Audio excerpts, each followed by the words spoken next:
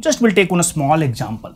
1 by 19, if you want to find, you can take any of the numbers. Don't think it is only valid for 19. That is beauty of the Vedic math. This is cyclicity of the numbers. You can take for any of the things, it will be valid. For current math, for everything different rule is there. If we are changing the power, then remainder theorem will change. If we are decreasing the power, then in place of you can say pattern method, we have to apply some other method. But here everything will be same. 1 by 19 we want to find by simple math, whatever we know, whatever we practiced from last many of the years during the school time, and we know how to find. We have to keep on divide, we will get it. But through Vedic math, this sutra is ekadikena purvena.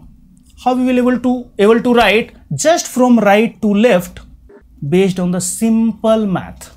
No need to put division, no need to put multiplication. Only just 2 steps. Just to pick, this is 1, you add next number, it will become 2. Just you will add 1 plus 1, it will become 2. These 2 will be factor multiplication. These 2 will become factor multiplication. This is 9, then we have to just make the group of 9 numbers from right hand side. And we have to start with 1, just to put factor multiplication 2, it will be 2. Factor multiplication 2, 4. Factor multiplication 2, 8. Factor multiplication 2, 16, 1 will be carry forward. Now you can 6 into 2 plus 1 carry forward, 3. 6 into 2, 12 plus 1 carry forward, 13, 3 will be here, 1 will be carry forward. Again 3 into 2 plus 1, it will be 7. Again this same way we will go. 9, 4, 7, 3, 6, 8, 4, 2, 1. Just you keep on continue. We are not changing the principles. 9 into 2, 18, 1 will be carry forward. 8 into 2 plus 1, 8 into 2 plus 1. 17, 1 will be carry forward, 7 will be here. You keep on write, finally it will be like this. Once you are getting the 0, afterwards repetition will stop. And this you have to write 1 by 19, 0 point, this is 9 digit, this is 9 digit. 18 digit we will able to write, just you can say it is a just flow of the numbers. We are not doing anything. We are just making the double. We are not doing anything. But just to find the simple math, how much difficult? How many division you have to do? And still finding 18 digit, it must be taken minimum 3 to 4 minutes. I am 100% sure. If you are very good in math also. If you are very good in math also, it will take 3 minutes to find the 18 digit after decimal. But here, it may take only 10 to 20 seconds.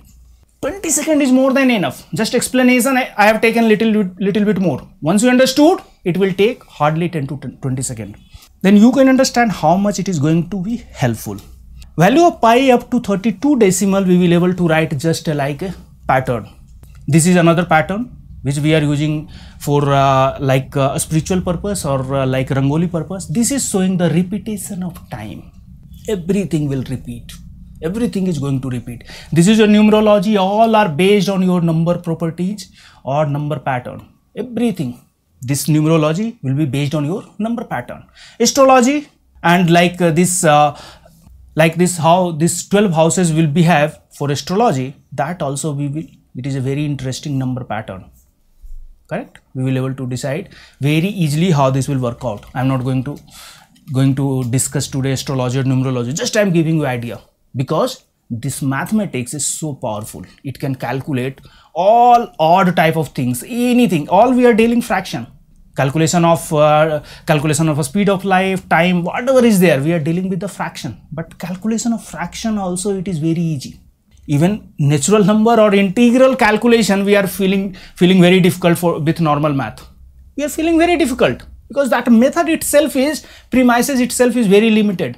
Premises is not allowing to think in different way.